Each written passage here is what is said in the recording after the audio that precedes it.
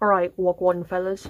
So, I am making this video because as much as he loved this video right here, you could see how many likes that had.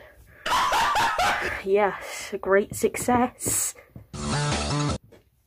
Yeah, sorry for the really shitty quality on that mic. You guys couldn't even hear what I was saying.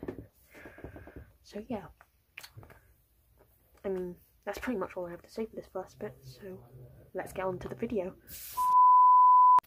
What is E750, you might ask? Well, inside of this video, we're going to be exploring my opinions on what it could be. So what do I think it could be? I think that, given the size of the pod, it has to be some sort of raptor type of thing. However, that couldn't exactly mean much because this dinosaur could be young or a juvenile.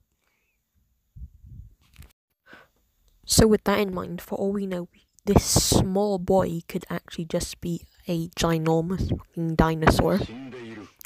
And we have a few potential candidates for that. So we were hinted back in season 1 about E750 when Brooklyn snuck in to Wu's lab. Brooklyn then finds a note about E750 in episode 3 of season 2 when they find the old lab.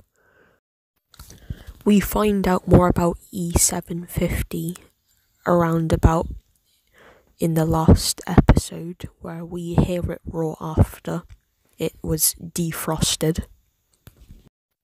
In this scene we hear E70 roar.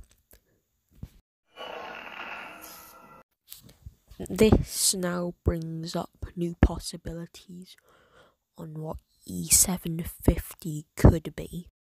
So you may not be able to see that well, but in this scene we see a Spinosaurus, T-Rex, Velociraptor and probably a Giganotosaurus picture.